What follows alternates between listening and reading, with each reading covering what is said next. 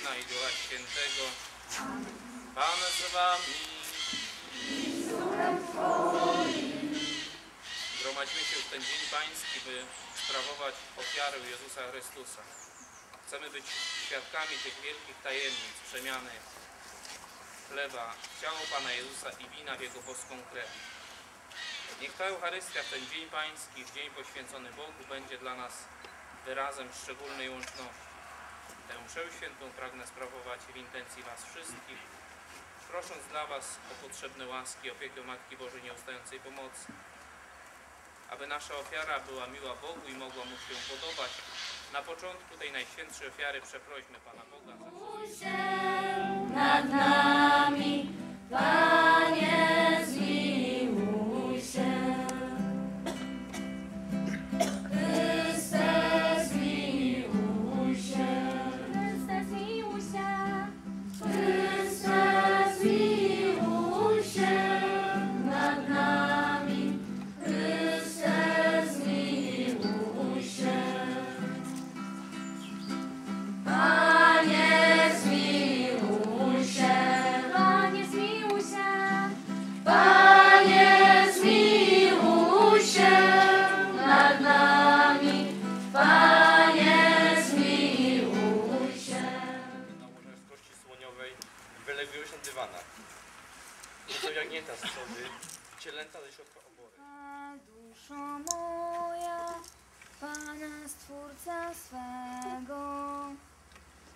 A duszo moja, Pana Stwórcę swego. On wiary dochowuje na wieki, uciśniony wymierza sprawiedliwość. Chlebem karmi głodnych, wypuszcza na wolność uwięzionych. Chwała duszo moja, Pana Stwórcę swego. Pan przywraca wzrok ociemniałym, Pan dźwiga poniżonych, Pan kocha sprawiedliwych, Pan strzeże przybyszów.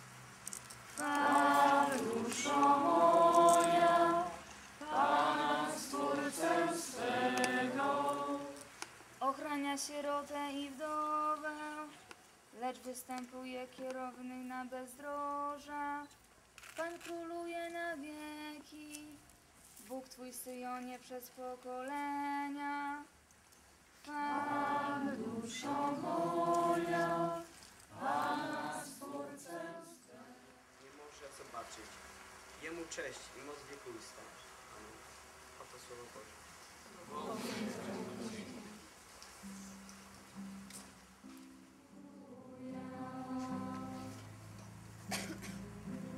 Jezus Chrystus, będąc bogaty, dla was stał się ubogim, aby was swoim ubóstwem ubogacić. Alleluja, alleluja, alleluja.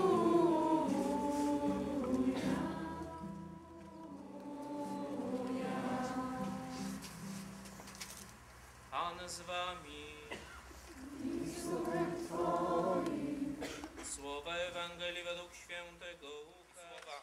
Piękną przypowieść. Przypowieść o bogaczu i łazarzu.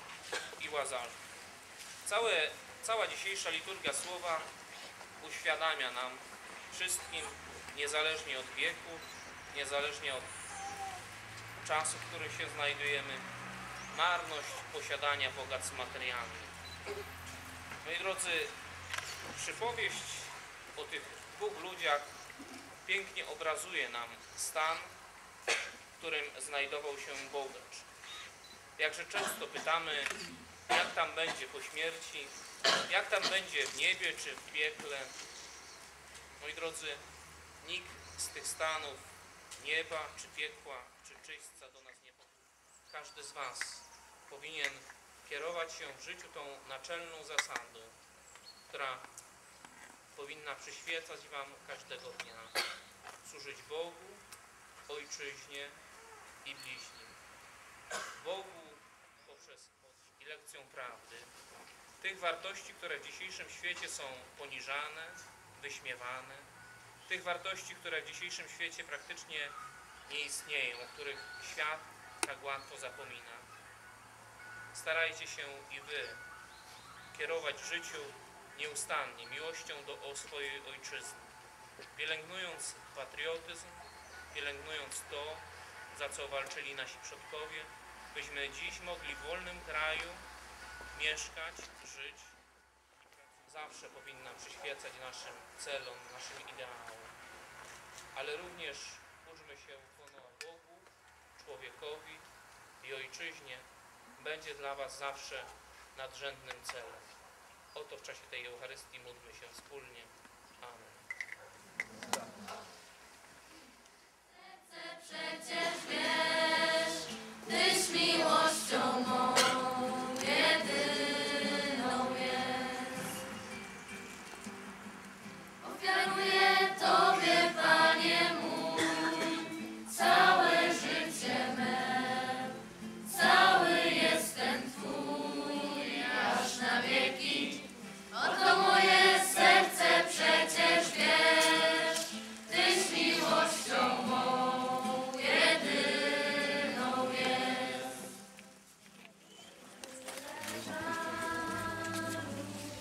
Moje. Tomek mówi.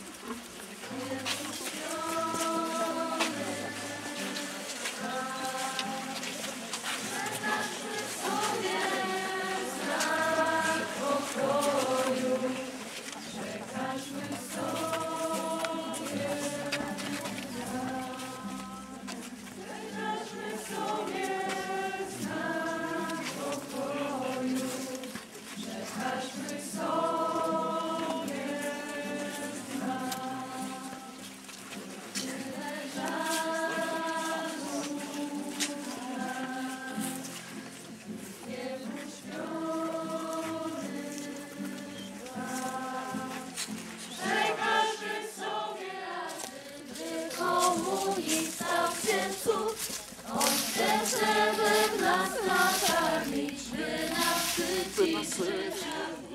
Teraz biegniemy spotkać mnie, mija góry, łąki, lasy, by komunii stał. Idzie mój Pan, On teraz biegnie, by spotkać mnie, mija góra, idzie mój Pan, idzie mój Pan.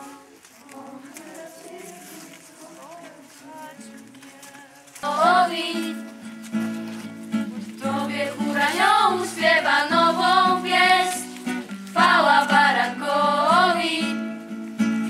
Alleluja, alleluja, alleluja, alleluja, alleluja, alleluja, chwała i cześć.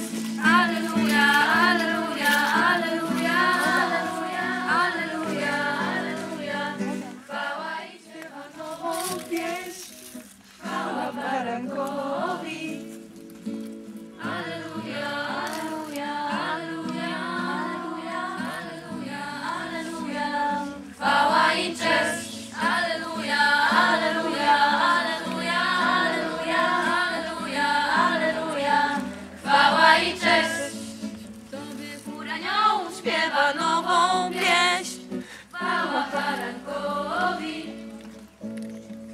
Tobie chór aniołów śpiewa nową pieśń, chwała barankowi.